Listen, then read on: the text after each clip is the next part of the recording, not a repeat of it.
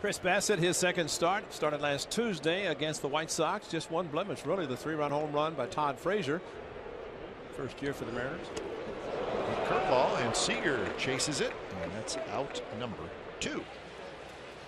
Just Coughlin on the left side. The pitch taken on the outside corner. Fastball, ring him up. 2 out of 3 to Texas, so they're 1-4 today.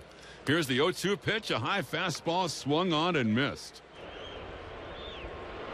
Swing and a miss. A big overhand curve, and Seager chased it. Strikeout number 4 for Chris Bassitt. Hit hard, could be 2. Out at second, and the throw high, but not high enough, and it's a double play.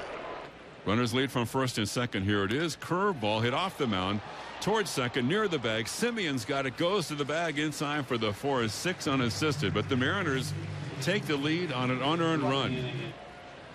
And the 1-0 pitch. Changeup lifted behind third base. Coughlin with the play. Stepping onto the outfield grass, backpedaling, and he makes a one-handed catch.